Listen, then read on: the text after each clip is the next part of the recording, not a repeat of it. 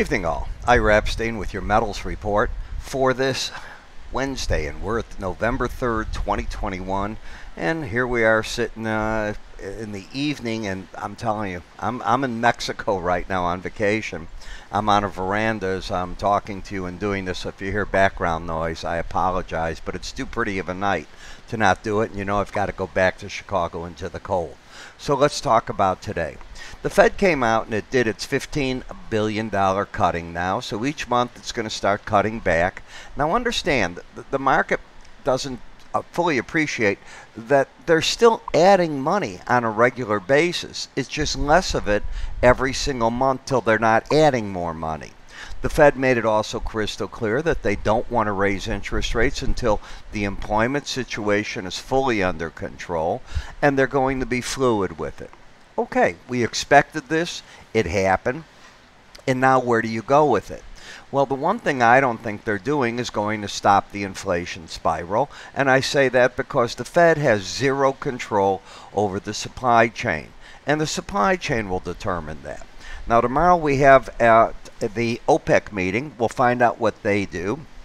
My guess is they'll stick with their original plan and continue to, if you will, increase production, but at a very predetermined amount, keeping the market, if they can, near the $80 a barrel area overall, so that their income is doing well and they don't kill the golden goose. Bank of England also talks tomorrow, and we'll get their idea on what their central bank wants to do. So if we could, let's take the market as a whole now and see what we've got. If you look at the December gold, on a weekly chart, you're just playing around this 18-week moving average of closes. The overall pattern, I think you could say you've got lower highs, lower lows. There's overall still a bias down, but the key is going to be, does it close under $17.85? We have 2 more days this week. You're down $7. Anything can happen. If it closes over it, the bias is not down. When we take a look at what you've got here, and I apologize for the cursors, but obviously I'm not in my screen at home, you've got a pattern that you can see is rolling down here with lower highs, lower lows. That's called a bearish pattern. The market's under the 18-day moving average of closes. It's also fought a battle at the 100 and the 200-day. You see these up here. And the market's staying to the downside. Where I think the market gets capped on the downside is the lower Bollinger Band for the support. And on rallies, still a lot of resistance right in this general area is what I would be looking for. As I look at the slow stochastics, drifting away to the downside. So we have the trend down, the bias down. The market is not, and I want to use that word very carefully here, not an oversold condition. So it can drop to the 1750, 670 area, or it could rally back up here either way. What are the pros probably doing? They're on the bear side of the market. My guess is between 1785 and 1788.10 right through here, the 100-day average. And if the market clears the high here on November 2nd, coming back now, it sounds so far ago, doesn't it? 1797.80, they won't be bearish. The gold-silver ratio, well, that was the correction in silver, and I think it's run its course. So now I'm looking for silver to start finding its legs under it and start fighting a battle right here at the 18-day moving average of closes. The bears are still in control until the market takes out 24.17.5. A target number could be getting as low as 22.72. The market was, and I want you to see this, it's no longer oversold.